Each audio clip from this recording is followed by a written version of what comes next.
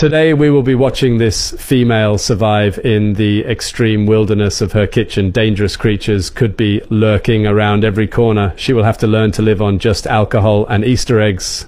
She seems to be making the bed for the night. I've got billions and millions and you're not helping me. You can as well, because I've had enough. Guys, I deserve all the TikTok gifts, the lions, the universes. I mean, like, why are you even talking about me? Like, you just leave me alone, like, in the nicest way. First of all, I talk about you because your ass is all over the FYP. If it's not you all over the FYP, it's your fucking skiddy boxers, right? I'm officially signed to something.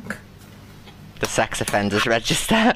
How cool is that? So I'm signed to an agency now, a model agency. Liar.